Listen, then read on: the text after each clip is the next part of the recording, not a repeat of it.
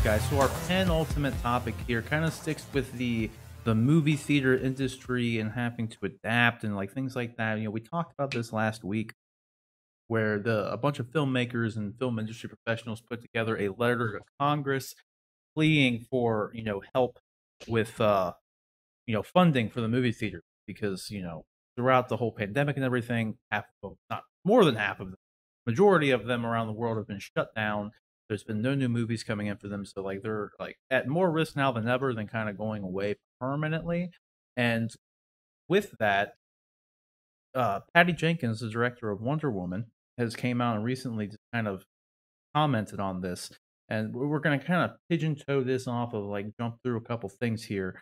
But I mean, Patty Jenkins is coming out saying exactly what I was saying like last week, that this will not be a reversible process. We could lose movie theater going forever. So this interview, this is a deadline if you want to go read the whole thing.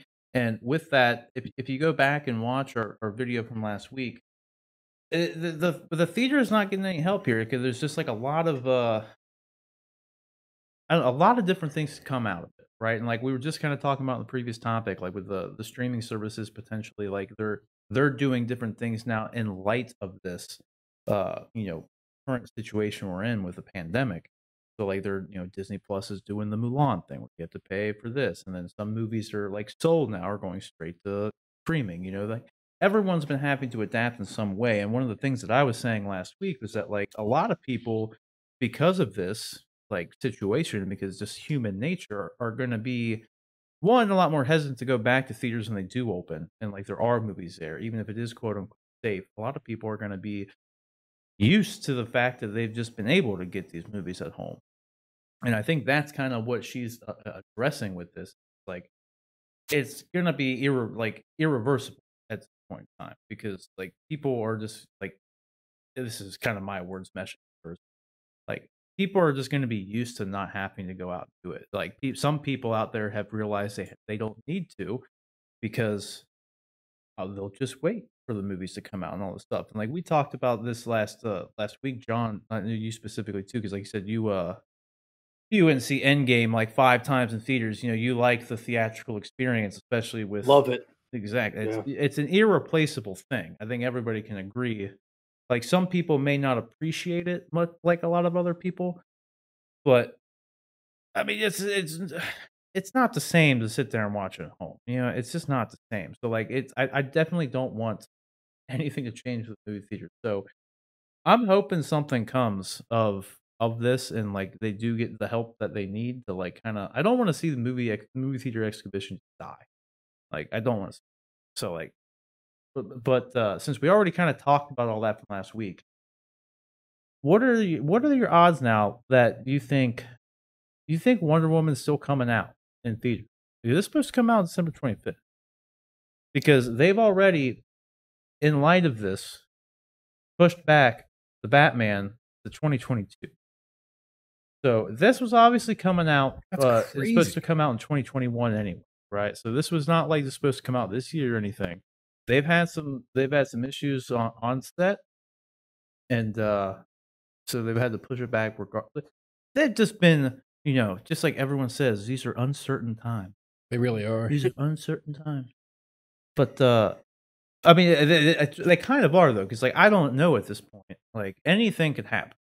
The Batman's been pushed back. Like Batman had COVID at one point. For F's sake, you know what I mean? Like anything can happen these days. Like the movie theaters could become extinct. You know? Like so, what do you think? What do you think about all this coming out? Got anything to comment on this? Am I the only one who's like concerned about it? I'm concerned about it, but it's just like at this point, it just keeps happening and happening and happening. And it's just like, when at this point are we just movie theaters gonna fly under the radar and not exist, I don't want movie theaters to become drive-ins. So here, Hey, drive-ins are great. Yeah, but no one goes anymore. That is They're not dead. true. Starlight sells out all the time. Because it's one. There's one. Where's the other one? Where's the other one you're good? well, and maybe what I mean? that's maybe that's what this does. Maybe this prompts more people to invest or start building some drive-ins. I can't see, this is such a huge revenue, such a huge business. I don't think you can duplicate the revenue that's generated by the theater going experience Oh no. in direct to home video. I just don't think you can do that. Oh, it can't. Um, No way. so I could easily see major studios scaling back for a couple years, and it could be that that a lot of cinemas close their doors and do what Cineworld is doing and shutter their door their I can't talk, shutter Shut their their doors doors, yeah. for the foreseeable future. But then, come 2022, they reopen. I mean, maybe they're, you have to get, I mean, thinking about this logically, before we ever get back to anything resembling normal, you have to have a vaccine. You have to have people that are comfortable with the vaccine, and you have to see the rate of transmission of the virus go way down. So yeah, you're still looking at probably another year and a half or so before people see that. So maybe theaters, and that may even be a optimistic timeline. So maybe it is, but I just don't see, with it being such a giant revenue generator, that they ever go away completely. You may see a downturn in them for a while. You may see theaters do more inventive things. The theaters where I live are doing things like you can rent the theater out for $100, which I've considered doing, because if I can take my family safely and have some friends and family or some other friends and family that I know go and safely see a movie because it's just us in the theater. Yeah, I mean that feels like that's $100 worth. It's $100 worthwhile to me. The other nice thing that they're doing, I mean, not only can you see movies that they're showing, you can bring your own movies now. They'll allow you to walk in with a Blu-ray of your favorite film, rent out the theater for $100, and watch it on the giant screen with the nice, digital projection and the nice sound system. I'd be bringing some real weird films. What? I'd be bringing some real weird films, some obscure stuff. So I understand the concern, and I'm concerned to a certain extent. I don't think Wonder Woman releases in December. You already look at what Marvel's done. Marvel decided, hey, look, we're abandoning 2020. 2020 is a lost cause. Black Widow's not coming out in November. We're pushing her all the way back until May of next year. I think Wonder Woman sees the same thing. I think a lot of people miscalculated how long this was going to take to recover from, and how long it would take people to feel comfortable going back, even with the additional precautions and stuff. And I think you're seeing that with these new release dates. And I don't think you see it with Wonder Woman. I understand.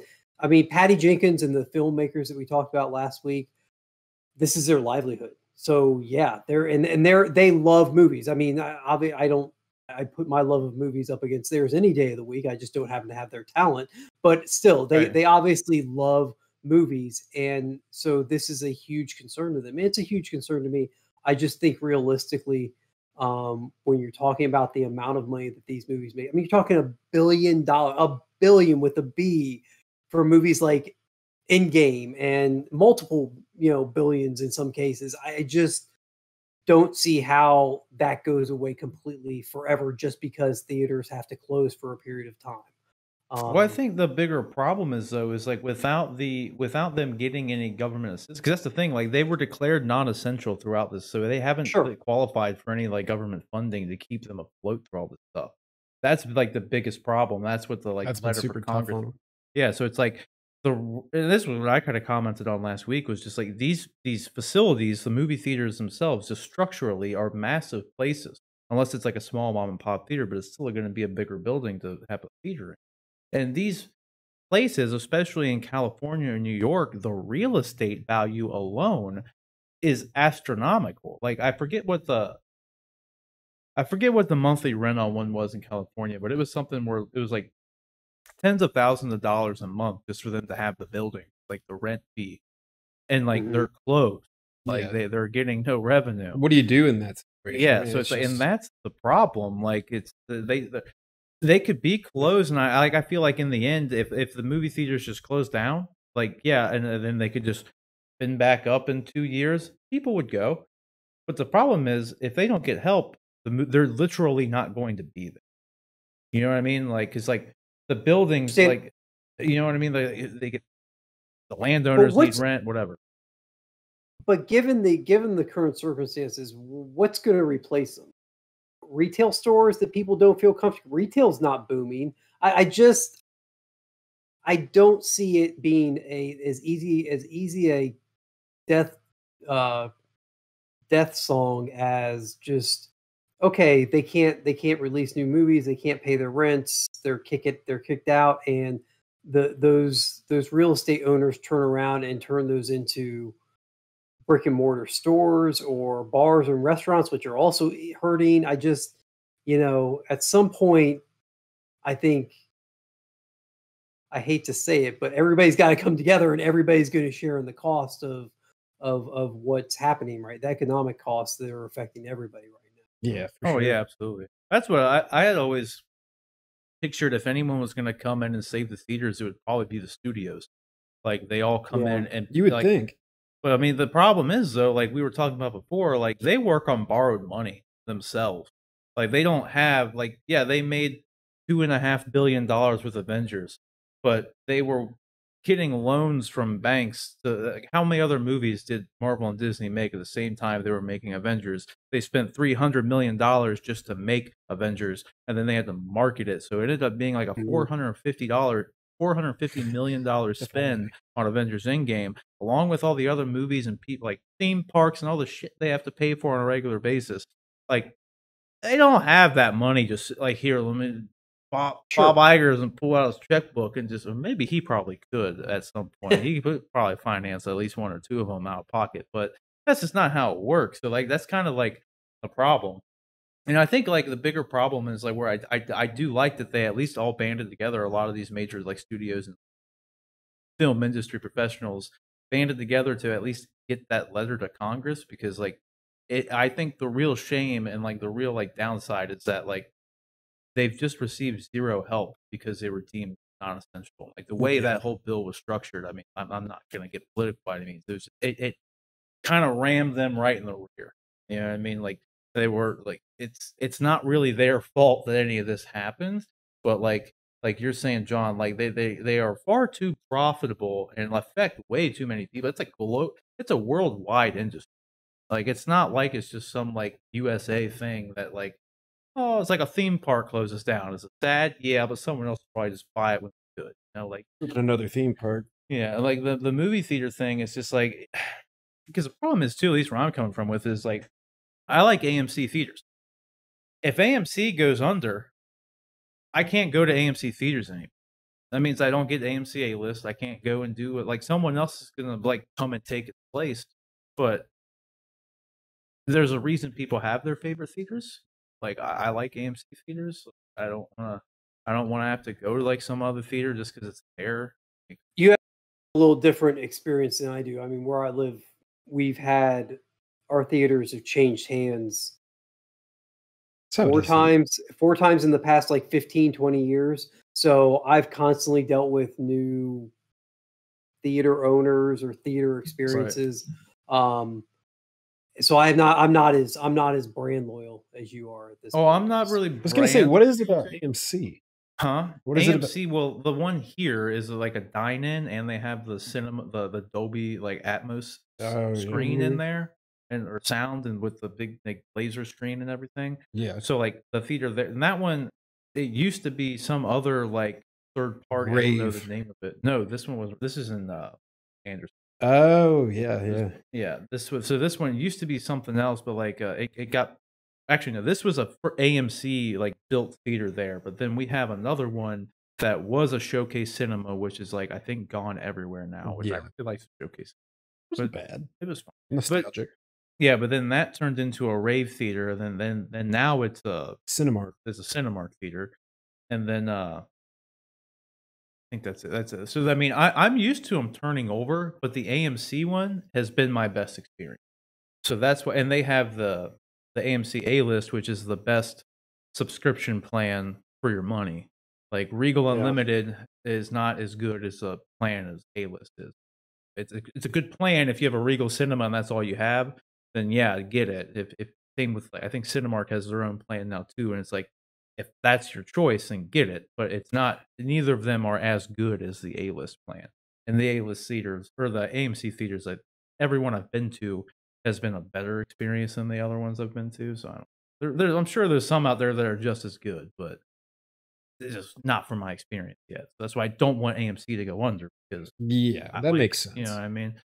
Sure. But if I want to go see a movie and the only theater around is a mom and pop theater, I'm obviously going to that theater. Like, Well, yeah. I'm going to the theater no matter what. Like, that's not the point. Well, at least when it's safe. You know, like, but I don't know.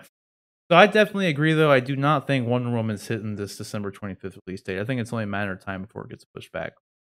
I think it's really a matter of time before everybody just gives up on 2020. Yeah. I think we're all about there. Yeah, emotionally, physically, financially, everybody should probably just give up on it. Mid-October, just call it. Just it's done. Let's ride out these last 2.5 months and watch The Mandalorian, watch WandaVision. Yeah, well, at least have those two things. Turn the calendar. Out. Yeah, turn the calendar, and then you can end it all off with Soul, I guess, if you really want. Yeah. So in the end, Disney's gonna have the best. I don't know what else is coming out because The Boys just ended. Like that, so we just have Mandalorian and WandaVision. Yeah, that's pretty much all we got. I don't think anything else is even coming out. The Haunting of Bly Manor just dropped on Netflix. Did you watch Haunting of Hill House? Well, it's a good show. You should go watch it. They did like an anthology. It's a horror series, but it's like it's not scary. But none of these movies scare me, so I'm not really I'm not a good lit test because I'm going to tell you no, it wasn't scary. But I'll tell you if it was a good movie. But this was a good show, and then they did a sequel to it, but it's like an anthology thing, so it's not like it's kind of like American Horror Story in that sense, where they get a lot of the same cast back and thing. Yeah. So if you haven't seen Haunting a Hill House, which is weird that you haven't, because it like blew up when it came out. Mike Flanagan wrote and directed the series, and he went on and he directed Dr. Sleep with Ewan McGregor. And now he does follow up. So he's really good in the horror space right now. So you should check that out. But yeah.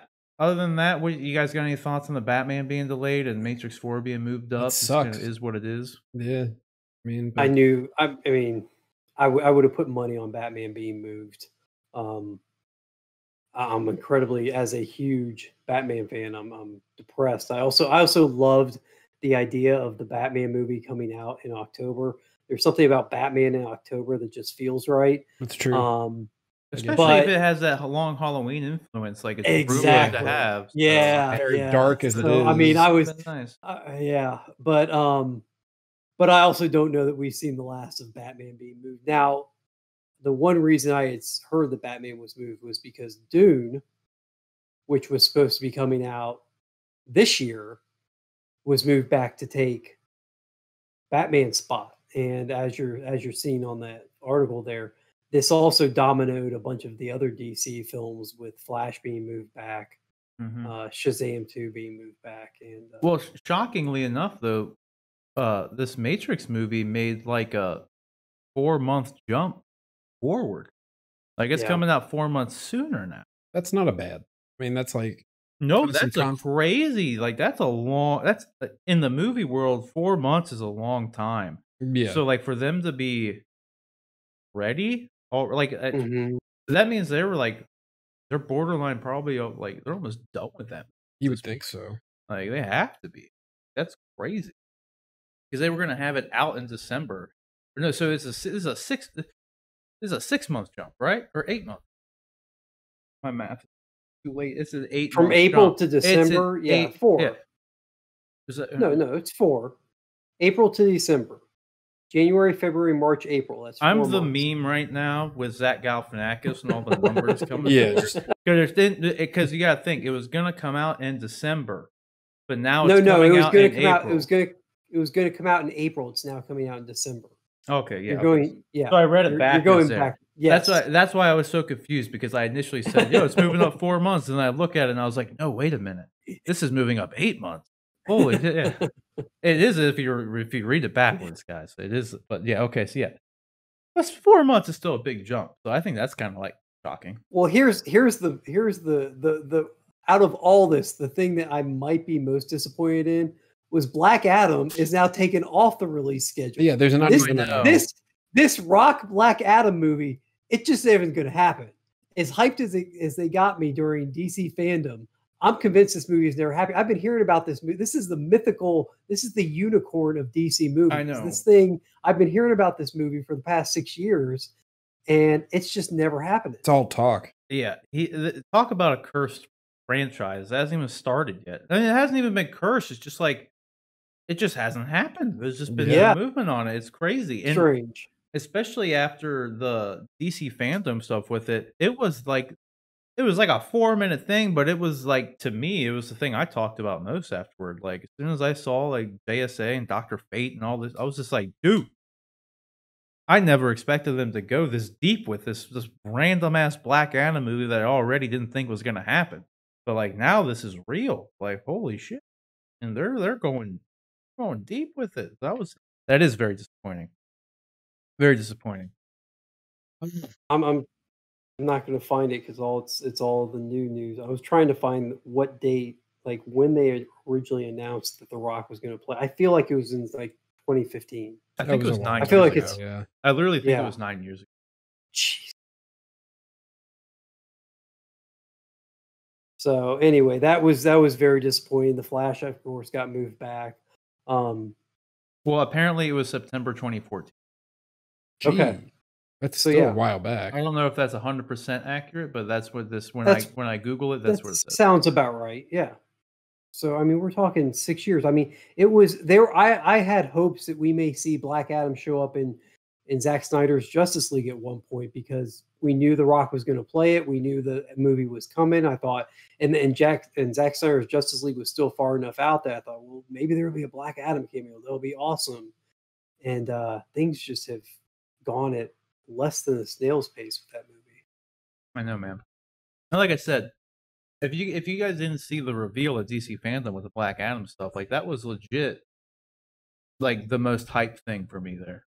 Like the whole event was. I mean, the Batman trailer at the end, yeah, you go out with a bang. Like it was good, it delivered. But like everything leading up to it was like, this is cool, yeah, whatever. Then the Black Adam stuff came out, and I was just like, damn, this is gonna be good. Like, it's been so long, you're just teased about it. You hear no information about it. Then you get all these nice visuals, and The Rock's doing the Rock thing. He's all charismatic and shit. And then, boom, pictures of Dr. Fate. And I'm just like, this is going to be good. Oh, okay. That's pretty much it. So I don't got anything else. You guys got anything else on this, guys? All right. Well, again, the question is, guys, what do you think? Are you with me and Patty Jenkins here, or where something's got to change with these movie theaters? They need to get some help, and not change on their end. They need to get some help because I don't want the theatrical experience to die. I don't want it to go away. I don't want movie theaters that I've come to just love going to on a regular basis. I don't want them to close down. I don't want them to have to be replaced with something. I like everybody's we creatures are. We humans rather are creatures of habit. You know what I mean? No one likes change. You know what I mean? I don't want to have my theater that I like going to keep changing into other things, and I don't want that. I just want to go and I want to sit down and watch damn. That's all I want to do. So whatever it is, guys, you let us know in the comment section below.